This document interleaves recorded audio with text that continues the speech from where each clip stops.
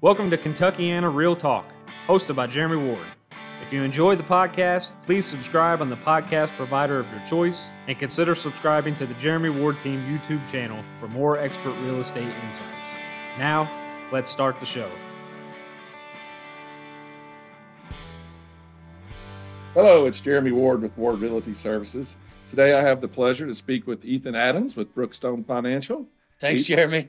Appreciate you coming in today. Tell us a little bit about what you do and why you got in the business, Ethan. Well, I'm a comprehensive financial planner. We're going to talk about some differences and what that means in a few minutes.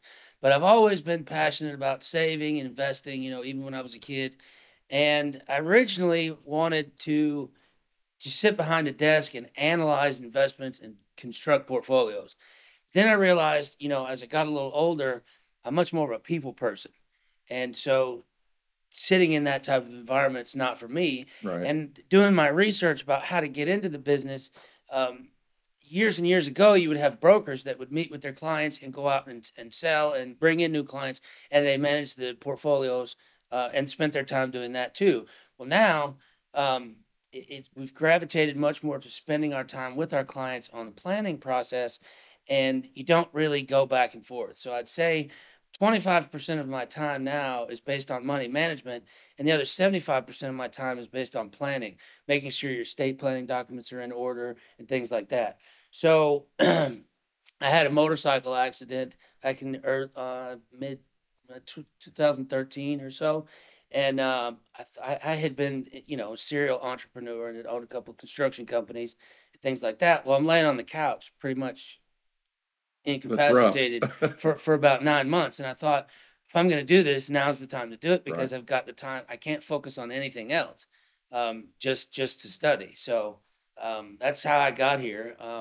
Started my career at Northwestern Mutual, and fantastic company to work for. They're really all just one big family, the advisors and employees.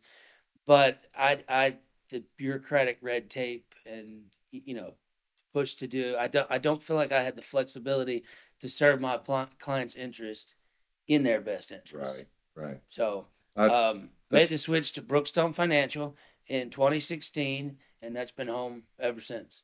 It's nice. I kind of have not the same background, but I can relate because I came from the corporate world, working for Ford Motor Company, and my life didn't really matter. It was a number. It was, get stuff down the line versus working in my own business as a family-owned, small local boutique, and we consider all of our people, our agents, our clients, like family, and it just gives you so much more freedom to interact and do it the way you want to do it, and be personable, and not just have to follow that chart how you have to do your clients. And so I can relate to that, man. And I did work with, and even in real estate, I was with big franchises, and same thing. I had to market the way they said. I couldn't use this, I had to use that.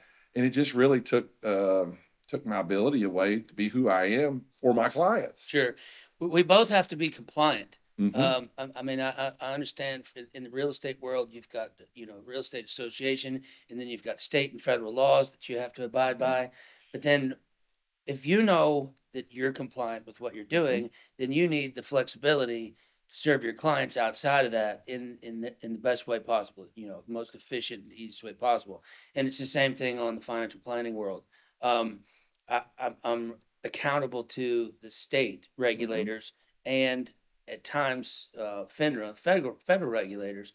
But as long as I'm compliant with them, I can do what I want to on the outside. Sure. And that kind of leads me into my second question. What differentiates you as a financial planner, say, from a broker? Well, that's a good question, because a lot of people see if we met on an elevator in Chicago downtown, and you just happen to say, "Hey man, how are you? Day going great. What do you do?" And I say, "Well, I'm a financial advisor." That conversation is pretty much over. Right. Your mind, I would assume, just immediately goes to, okay, this guy trades stocks and bonds, and that's about it. Well, like I said, when I was looking at coming into this industry and doing my research years and years ago, think of Wolf on Wall Street, or what's the name of the other movie with Leonardo DiCaprio? Oh, yeah. Well, that was Wolf. No, that was Wolf on Wall Street. I was thinking about the Kirk Douglas one. Yes.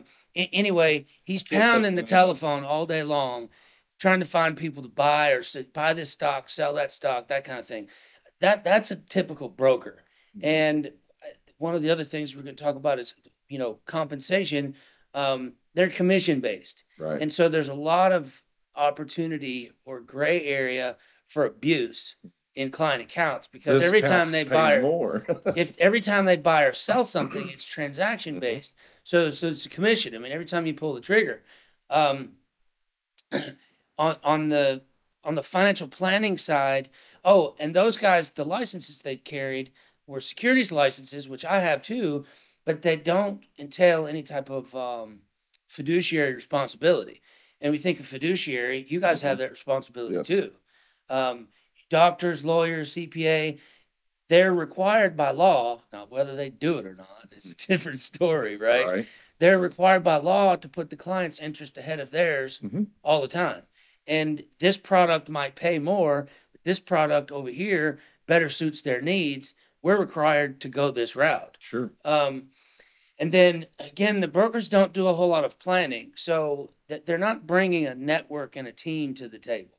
And I don't have anything bad to say. I'm just telling you where the industry, difference. where the industry's gravitated from and to, and the benefits of that.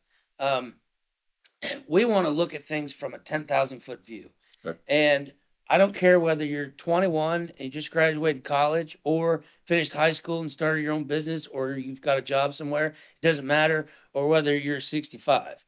We all ultimately want to retire one day, right? Yeah. In some capacity. What do we want retirement to look like? So we have to paint this picture first. Then we back up and we say, okay, what do you have to work with? Do you have kids? Do you have dual income? Do you own real estate? Do you have assets already? And then how are we going to step by step and systematically get to this picture in the future? And I use an analogy. I teach tax planning seminars, and I hold up a bag of puzzle pieces, like a jigsaw puzzle, and I ask the crowd, this is a jigsaw puzzle. What's the most important piece in the puzzle? The last piece. Well, that's completion, right? The last piece. But you hear the side pieces, The frame. corner pieces, things like that. Well, I put it down, and then I hold up the box, and I say, I want to challenge you guys to think about the box, the picture being the most important piece. I mean, technically, you could put this together without knowing what the end result looks like, but I don't know why anybody would waste their time doing that. Well, those pieces make up everything that you're going to you've saved for, accumulated, sacrificed for. So let's say your Social Security or a pension, if you were lucky enough to have one, or real estate that you've accumulated, 401k, IRA, all of those types of things. Well, the difference between that puzzle that we purchased at Walmart and your picture is that we get to paint the picture, and then we get to rearrange those puzzle pieces in the best way possible. Gotcha. Whereas the physical jigsaw puzzle, they'll only go together one way. Only one fit, right? So how do we put a plan together, and then systematically, step by step, how do we protect that plan along the way? And there's some other things involved. Estate planning documents. There's a couple of documents that everybody should have: a financial power of attorney, a medical power of attorney, a living will. That's 3. And then if you get into the more complicated financial situation, trust of some sort might make sense. So back to my statement earlier, I spend probably 75% of my time working with my clients on putting a plan together so that they know they're safe and they're comfortable, and then review along the way to make sure that we're still on track to get there. Managing money is not the difficult part. The plan is something that I'm trying to, I'll be 50 in September. So it's getting really close. My runway's getting shorter and shorter and shorter. And when I was at Ford, I would invest into their TESP, their 401k. And man, I didn't know much about stocks, right? So I would just kind of put it in a Magellan or something, just kind of let it run. Then I got into real estate, and I kind of converted some of that money into funds I could use to buy and sell real estate. So now, 18 years down the road, I've got a ton of real estate and some cash, and I'm going, okay, how do I use these vehicles to retire at some point And I'm at the point where I need to sit down with you or somebody and be like, I've got all this, I've got cash flow, I've got, rentals, and I've got equity. Can I retire? Like what, Sure. your question is going to be, well, how do you want to retire? Like, Yeah, what do you want it to wanna look do? like? And that's something that's on my mind right now is like, I got to get with you and sit down and get some sort of a plan. Cause in my mind, it's, it's rental homes are going to pay this much a month, but I haven't really figured in like, okay, what about inflation and medical costs and these things that you guys know what to look out for. So, that excites me, to maybe get with you and work that plan out because I've got all the pieces of the puzzle. I just don't know what's the best way to put them in for tax savings and such for my retirement. Well, that's where I was going to go. You're familiar with a lot of the strategies for getting in and out of real estate investments, Mm-hmm. with 1031 like kind exchanges, right? The government permits you to take the proceeds of sale or the profit of an appreciated piece of property, and if you roll it into another one within a certain amount of time, I think it's 180 days, isn't it? Yeah. You have there's to a few identify rules, it within like 90, 45 days yeah, or 45, 90, days. but then the transaction has to be complete, but then you can avoid the taxes. And really, that's how people that have built wealth in real estate continue to build it and avoid taxes generation after generation after generation. Because the government will allow you to continue to do that, with your kids. Mm-hmm. Right now, we've got, in the tax code, what we call step up in basis, and an appreciated asset that's, for instance, not in your IRA or 401k. When your heirs receive it, they can sell it the next day, and they don't owe any taxes on it. Right. So, I mean, you bought a property for $100,000, it's appreciated to $6,000. They can sell it and take the $500,000 gain, and they don't owe the government anything. Right. It basically goes off your cost basis at time of death, in our world. Correct. You're not going to pay if there is tax that has to be paid. It's only on what it's worth the day. Anything over what you get the time of death, right? It wasn't what Grandpa paid for it back in 1920. He paid $10 for it. Now it's worth $600,000. You don't pay tax on that. But if he sold it, he would. If he sold it, he would. If he sold it, he would. Yes. So that's another consideration to make. And then if you go back to the estate planning conversation, let's say you've built a large portfolio of real estate, and yes, they can sell that. They could liquidate that if they wanted to and wouldn't realize any taxes. But if you don't have that structured properly, all that stuff's going to get hung up in probate. Yes. And there's a cost for that. Not only can they not do anything with it until it exits probate, but there's a cost to the state you'd have to give up. I don't know what that cost is in Indiana, somewhere probably between 3% and 6%. Wow. So on a big estate, it's unnecessary. Well, right. So in that sense, it makes sense to sit down with a financial planner, a CPA, and an estate planning attorney and put those assets in a vehicle to where they will avoid probate. Right. No, 100% agree. And that applies for everything except your 401ks or IRAs. Okay. Those are named beneficiaries, and there is no probate. Nice to know. Yeah. Now, I will say, and we're probably getting too far. I'm probably getting too far into the weeds, but one of the other things that the Secure Act changed in 2020 was you used to be able to decide you could take out the money from an inherited IRA or 401k, and it's based on your life expectancy. Okay, so if your grandfather or your parents left it to you when they died and they were 80, right? You could choose to take it out over their life expectancy, and the table goes out to 100 or so. Or let's say you're 45 when that happened, you could stretch those distributions out over your life expectancy. So that means the distributions are a whole lot smaller, and the tax consequence or implication is a whole lot smaller. Well, now they've removed that option. If you inherit an IRA and you're not a spouse, so a child or nephew or next door neighbor, they have to deplete that account in a 10-year period. So they got to pull it out over 10 years. All of it. And they have to start in the year after you died. Okay. Okay. So let's look at an example. Let's say there's parents leave $1 million portfolio, and they got one child, and that child is married, and they're making $200,000 a year. You just added $100,000 to their ordinary income every year. Just move their So tax you up. took them from 200 to 300 and moved them from the 22% tax bracket to the 36. Right. there's ways to avoid those things. Yeah, and that's the thing I've noticed just from being a say assembly line worker, which I was, to getting into business and learning as I go over the last 20 years. Man, if you don't have a good team around you, have a good tax accountant, a good financial planner, you know, you got the good attorneys, you're just going to blow all your money you make, almost going to go back in taxes. I mean, Sure. I noticed the difference between, having a CPA that was working for me that, um, I mean, I think he did a good job, but maybe he wasn't using all the benefits or the write-offs that was there to get in with a guy that focuses on real estate, CPA, Right. and all of a sudden I'm getting all these tax breaks that I didn't even know existed, but it was about having the right people on the job. Sure. And it's made a huge difference. So I could definitely see where if you and I could sit down and look at what I've got going on, you kind of help me put that puzzle together. It'd be super beneficial, not even for me, but for my kids and Yeah, the and we'll- legacy, right?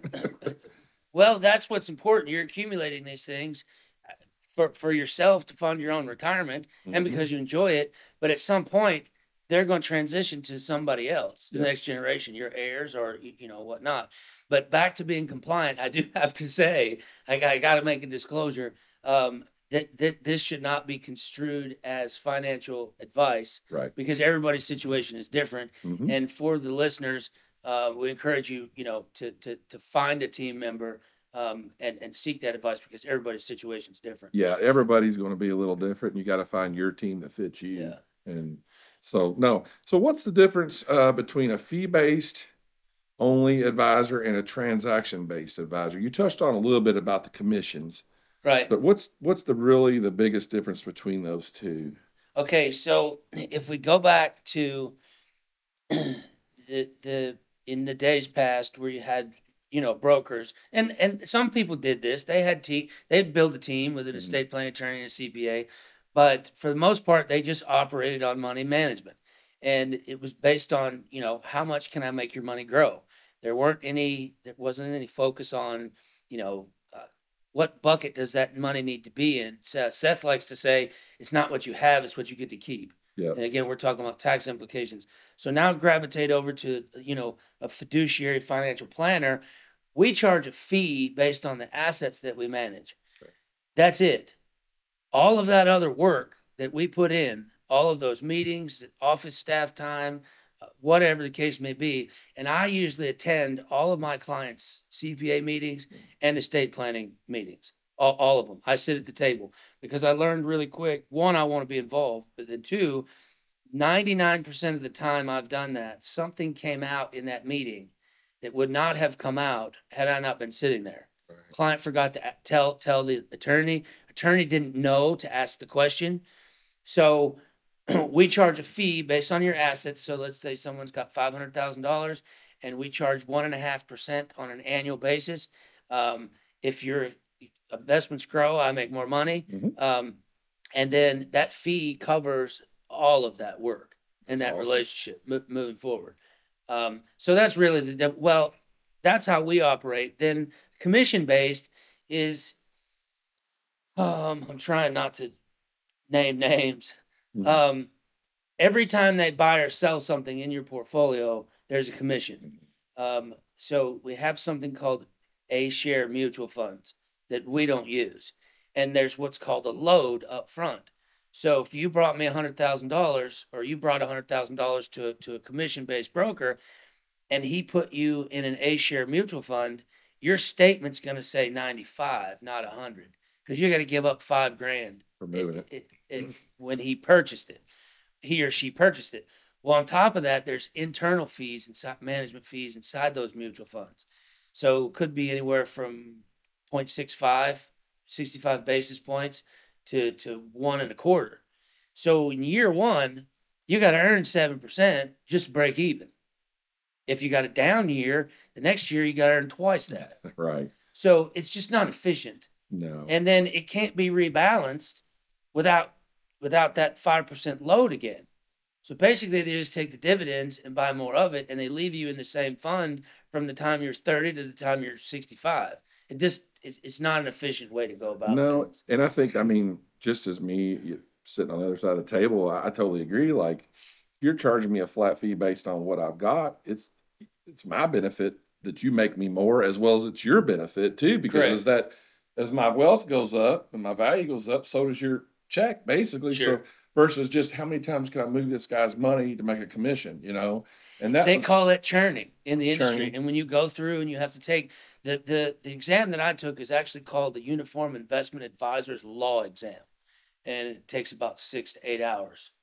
I mean, you're sitting Wow. in an exam situation well, you know that because the broker exam's ridiculous. The real estate agent exam is not near as onerous and detailed, but that broker exam is It's changed the game, from the time I got in. You just take the agent class twice to become a broker, right?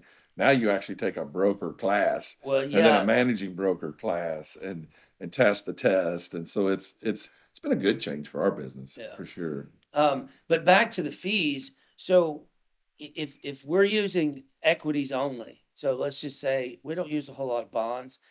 There's other ways to create that safety and fixed income. But so let's just say just a pure stock account, Johnson & Johnson, ExxonMobil, whatever, there's no transaction fees. So when you leave our office, we have what's called an IAA, Investment Advisory Agreement.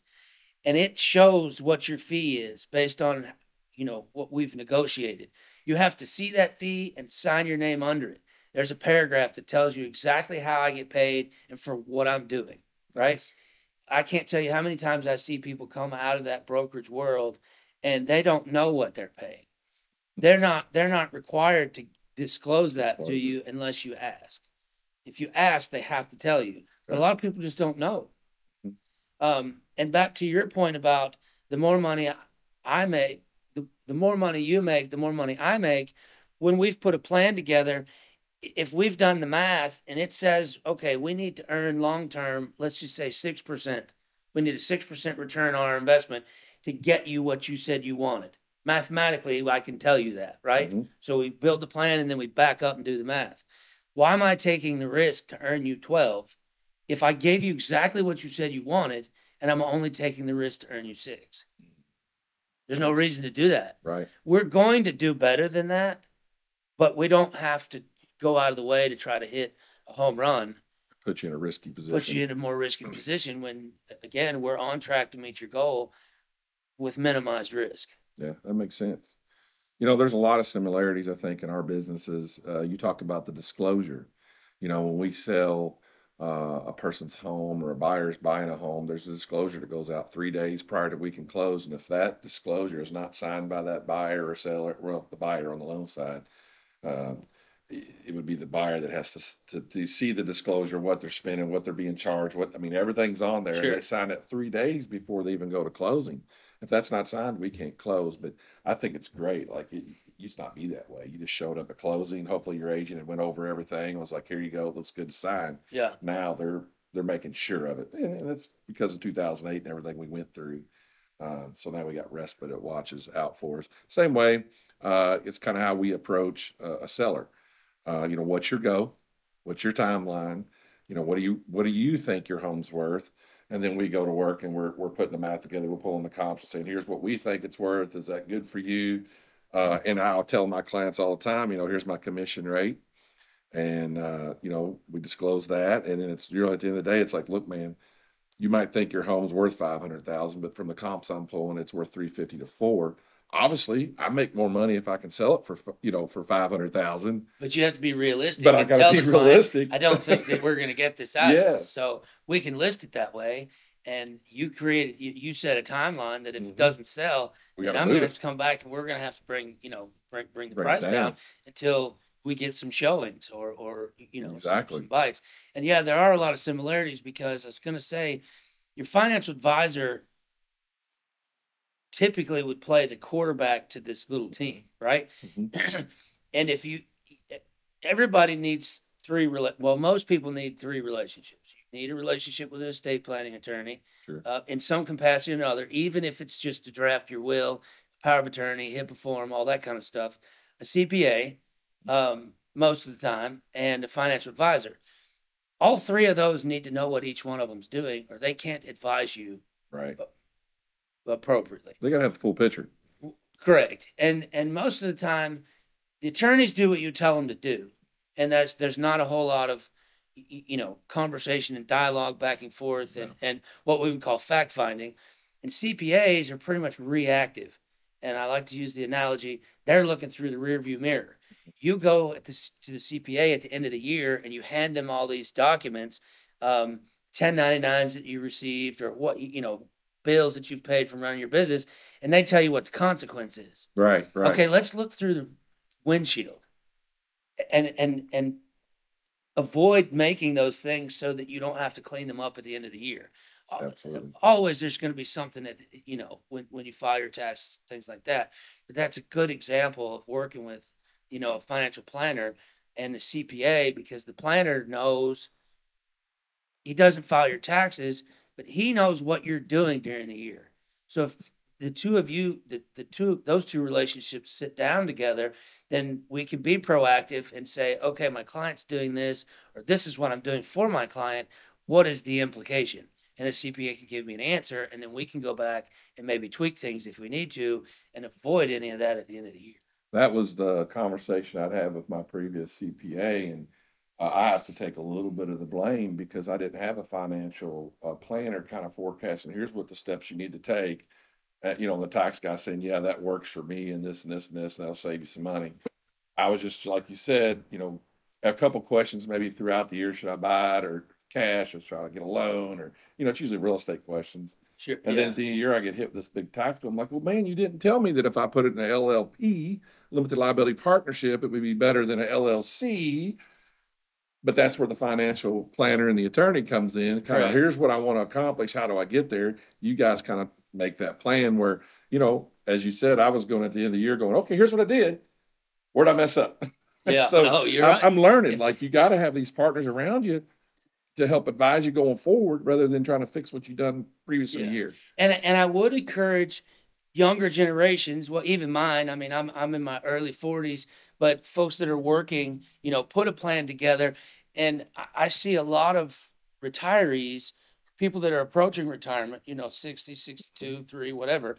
And they've saved and they've done well, but they could have done better and been more efficient. Mm-hmm. And so now it's not a problem. They've got the money to retire, but we're having to clean things up. Yeah. I see people that have moved around, different states and work for different companies, and they've got 2 or 3 different 401ks and 2 or 3 different IRAs with 2 or 3 different places.